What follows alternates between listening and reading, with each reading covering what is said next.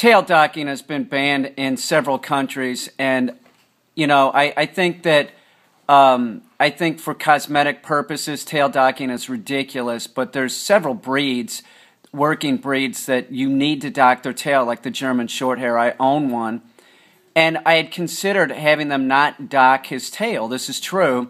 And now that I live with Tonka, you betcha, if I was going to get another German Shorthair, I'd have its tail docked, because there's no doubt in my mind Tonka would be injuring it. If he was in a crate or something, that tail's going a mile a minute. His tail never stops moving. It would be beating it against the crate and stuff like that.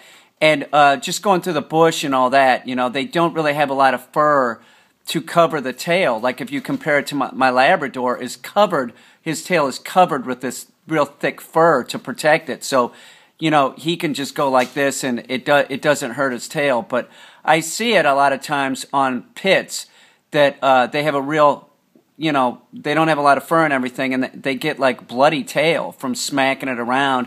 And then those tails you have to put them on antibiotics and stuff like that. Generally speaking, I would say that tail docking is ridiculous, especially for cosmetic reasons. No way. No fucking way. I really did. I considered not having the tail docked and just keeping it looking like an English pointer. And if you say, well, why don't they do it to English pointers? Because they're different.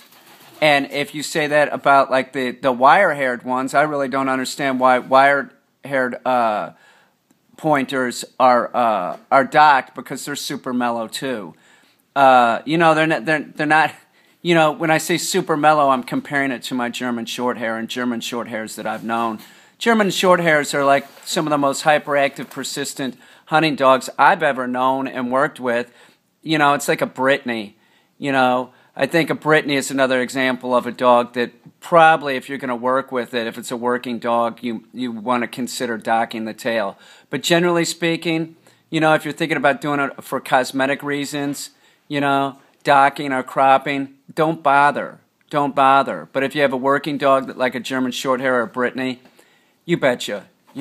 Dock the tail. And if you're in one of these countries that makes docking illegal, like Sweden, you see a much higher prevalence. They did a study of tail injuries with German Shorthairs. So you can't say, well, here's the German Shorthair and it has tail injuries, but then, like, if you compare it to like the wire-haired pointers, it really is. They're two different breeds. It's like comparing a German Shorthair to an English pointer. It's a different breed of dog. You get what I'm saying?